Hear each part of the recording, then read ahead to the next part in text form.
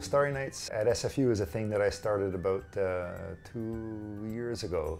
We started inviting families to come to the Star Nights.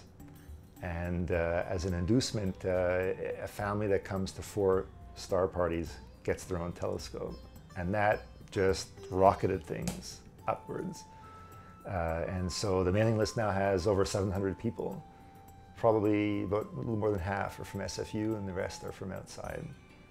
And a typical Star Night will get easily 100 people coming now, mostly families with young kids.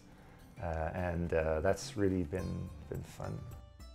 Okay, the goals for the workshop are how does a telescope work? Because we want them to use a telescope, but also not to view the telescope as some mystery, magical thing, right? That they can actually understand how it works. So the idea is sort of like to open up the telescope and see what it is, which the simplest telescope is 2 lenses. They play with lenses, they play with 1 lens, they play with 2, and they find out that you make a telescope that way. That's one major activity, and the other one is to learn about the night sky, learn how to use a star wheel that we give away.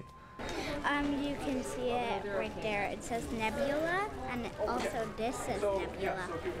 And it's the most rewarding when it's kids of the right age, when they're still open and interested, because you ask questions and all the hands go up. They're not afraid to guess.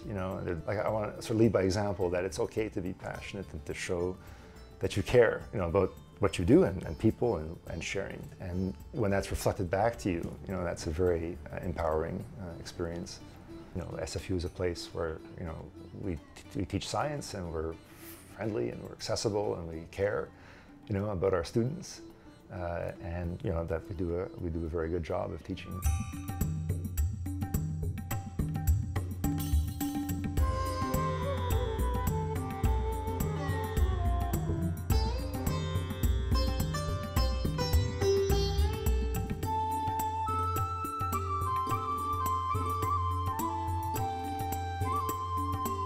I really like Fraser University, and it's fun.